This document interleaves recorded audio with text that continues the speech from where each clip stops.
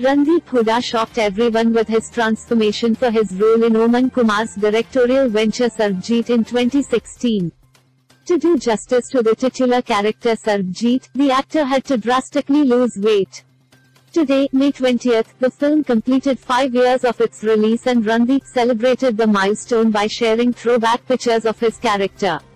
Sarbjit also starred Aishwarya Rai Bachchan. Randeep Hooda celebrates 5 years of Sarbjit. Randeep shared 2 pictures from the film Sarbjit.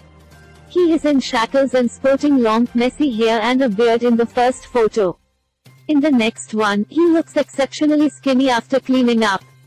Randeep captioned the post with number 5 years of Sarbjit.